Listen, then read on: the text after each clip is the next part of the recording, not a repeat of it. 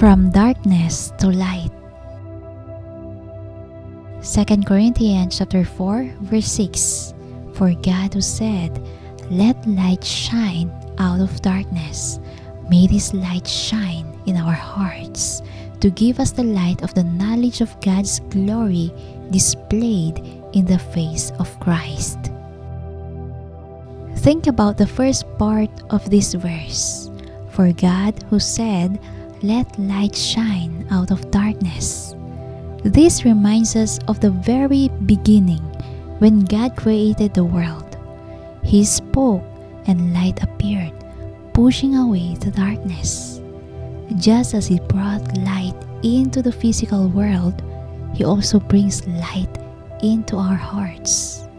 Before we knew God, our lives were like being in darkness. We might have felt lost, unsure of our purpose, or struggling with problems we couldn't solve on our own. But when we accept God's love and truth, it's like a light turning on inside us. Suddenly, things become clearer.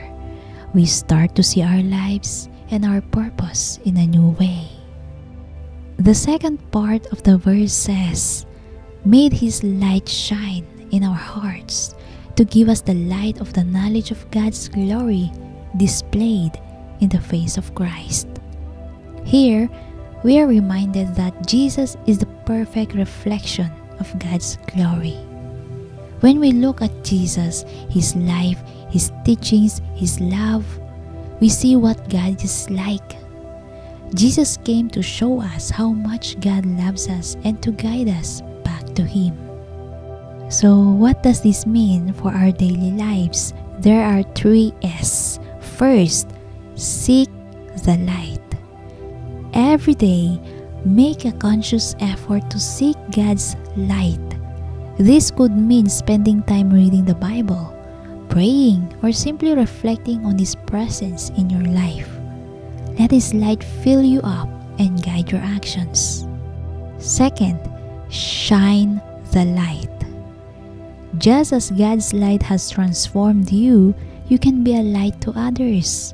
Show kindness, offer help, and share the love of Christ with those around you.